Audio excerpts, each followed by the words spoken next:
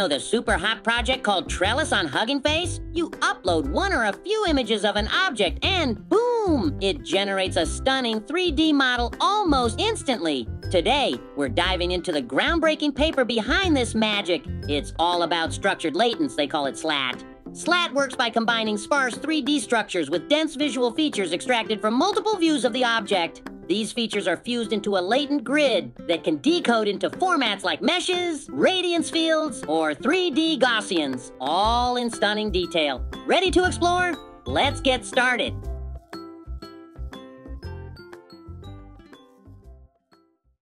Let's begin by exploring a system that unites powerful methods for generating structured 3D content. Ever wondered how you can take a single image or a short text description and turn it into a rich 3D model? That's exactly what this work accomplishes. It transforms simple inputs, like vintage camera with leather case, into detailed, realistic 3D assets that capture geometry, textures, and more. Look at Figure 1 here, and notice how these generated 3D models aren't just static. They come with structural information that makes them ready for editing or integration into different applications, from gaming to simulations. This section sets the stage by highlighting how structured 3D latents strike a balance between scalability and adaptability. It introduces the idea that we can move beyond traditional limits in 3D content creation and interact with it in a much more dynamic way.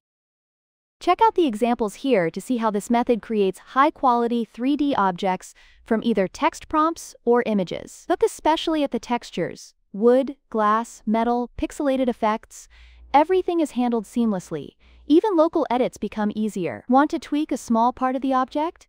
It can be done without retraining the whole system. The abstract outlines the system's backbone, a representation called structured latent, or SLAT. This representation can produce multiple output formats, like meshes or radiance fields, while effectively capturing geometric and visual details. Sparse 3D grids combined with dense visual features, and a transformer model trained on 500,000 objects handles it all. This approach generalizes across many inputs and supports flexible local editing. It also removes the need for complex retraining whenever you want small modifications or different output formats. So why is 3D generation more challenging than 2Ds? In 2D, grids are straightforward, but 3D data comes in formats like meshes, point clouds, radiance fields, and so on. Each format excels at certain tasks, but can fall short in others. For example, mesh-based methods do well with geometry, but often struggle with visual quality. Meanwhile, radiance fields look great when rendering views, but can't easily extract geometry. The solution here is SLAT, a unified representation that merges sparse structures with dense visual details. This unified approach captures both the shape and the appearance of 3D objects. The method, called Trellis, first constructs a coarse, sparse structure, then uses transformers to add in the details. By training on a large dataset of 3D assets, Trellis provides high-quality outputs and supports multiple 3D formats. Think of it like a universal toolkit for generating 3D objects in different styles, without having to switch approaches every time. This part expands on creating a versatile 3D latent space that maintains strong performance across diverse tasks. The key idea is to use sparse 3D structures that efficiently handle different representations. This means you can model high-resolution objects and perform local edits without needing full details for every voxel. Pre-trained vision models are used to capture fine geometry and appearance, removing the need for specialized 3D encoders. That cuts down on complexity and training overhead. The method delivers 4 main features: high quality, versatility, flexible editing, and training that doesn't require fitting an entire 3D model beforehand. Everything is open-sourced models, code, data, so you can dive in, tweak, and use it for various applications. Now let's look at how compact latent spaces help achieve efficient 3D generation. Before, methods often had to compromise. If you focused on geometry, you needed extra steps for texturing. If you focused on appearance, shape details might suffer. Compact latent spaces solve this by encoding both geometry and appearance in a single framework. Here, imagine a 3D grid where only a subset of voxels, the active ones outlining the object, are stored. Each active voxel holds localized information about shape and look. This keeps storage low and makes computation more efficient. The model can still represent large or detailed shapes thanks to this structured approach. So even with fewer points, you maintain high resolution where it matters. Two big ideas stand out here.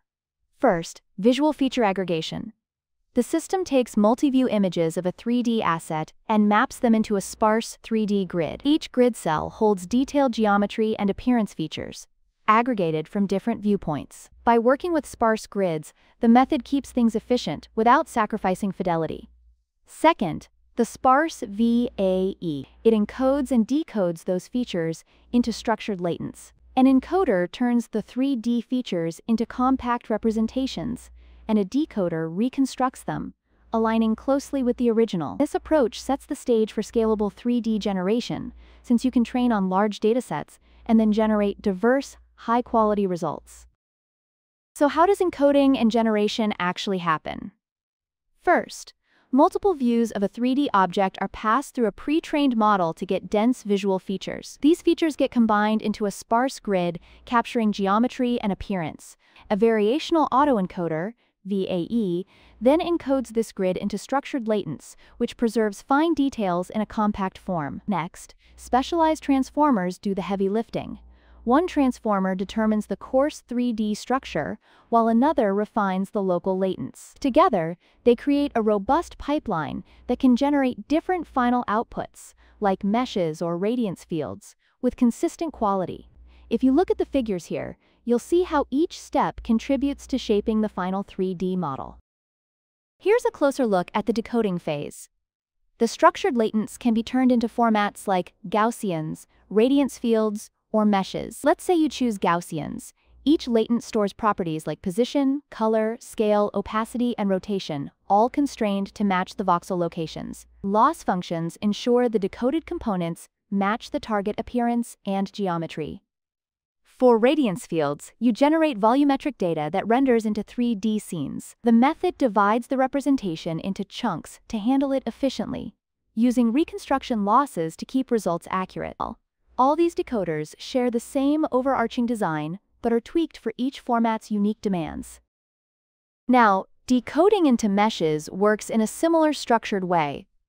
The system predicts parameters for voxelized shapes, estimates distances, and extracts a clean surface. Upsampling blocks increase resolution, matching ground truth depth maps. Gaussians are used to train encoders, thanks to their high fidelity, while the other formats rely on frozen encoders that specialize the decoders.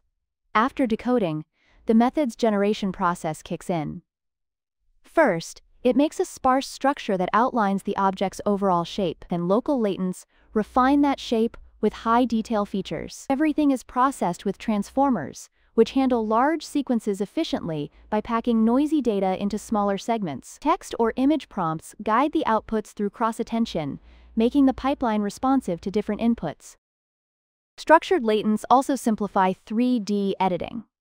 You can compress a dense voxel grid into sparse features, preserving overall shape while making the data easier to manipulate. A transformer then learns to predict these features accurately, so that editing remains straightforward.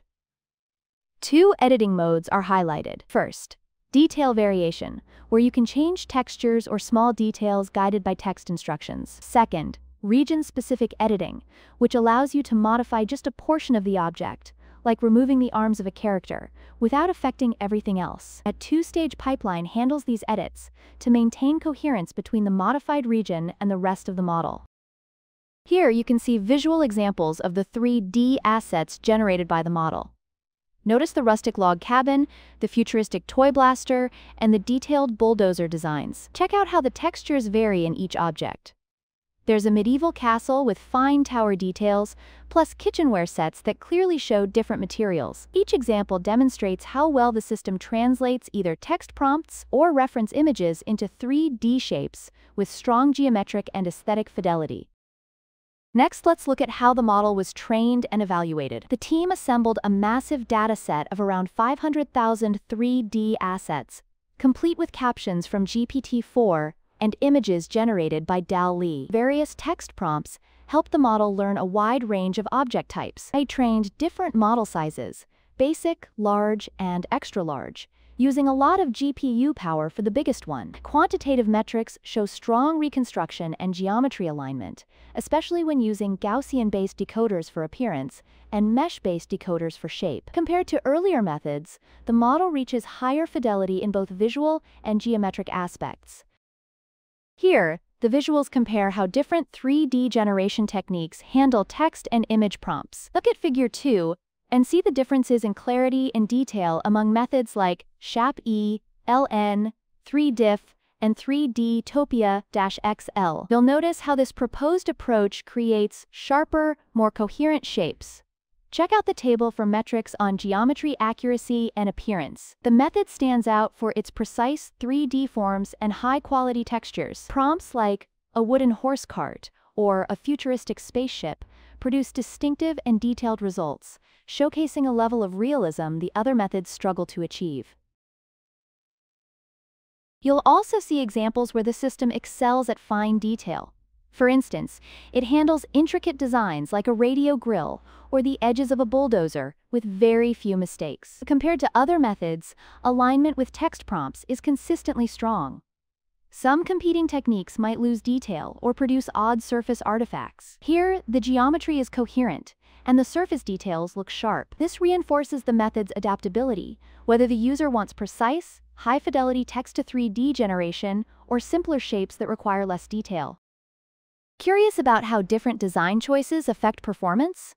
Check out these ablation studies. They investigate factors like resolution and channel size, revealing that higher settings boost reconstruction quality, but also increase computation. Another comparison looks at two stages in the method: rectified flow versus diffusion-based generation. Rectified flow shows benefits in detail, fidelity, and efficiency. Bigger models also yield better outputs, with minimal downsides. You can see various 3D asset variations, like edits that remove arms or replace legs with tracks. These experiments highlight the system's flexibility and stability, even under significant modifications. Next, you'll find more about user studies and applications. Over 100 participants compared different 3D generation methods, favoring this approach thanks to noticeable gains in quality. Further ablations measure how structured latents influence performance. By adjusting latent resolutions, you see clear improvements in output fidelity. Finally, two real-world applications are demonstrated: generating diverse 3D variations and performing region-specific edits. For example, you can add or remove features in a localized area while keeping the rest of the object intact. This expands the range of practical uses and adds a new level of control over 3D creation. In summary, this research presents a fresh way to produce high-quality, versatile 3D assets. The key innovation is the structured latent representation, which encodes both geometry and appearance into localized features on a sparse grid. This enables flexible outputs in formats like meshes, Radiance Fields, or Gaussian representations. The two-stage pipeline uses advanced flow transformers that work directly with structured latents, making the generation both powerful and easy to adapt. Extensive experiments show the method excels in quality, versatility, and editing options, making it a promising tool for areas like entertainment, digital design, and beyond. And that brings us to the end of our deep dive. Thanks for following along. If you'd like to learn more, feel free to revisit any figures and examples and explore the code and data released by the authors. It's always exciting to see how these techniques keep moving 3D generation forward in new and creative ways.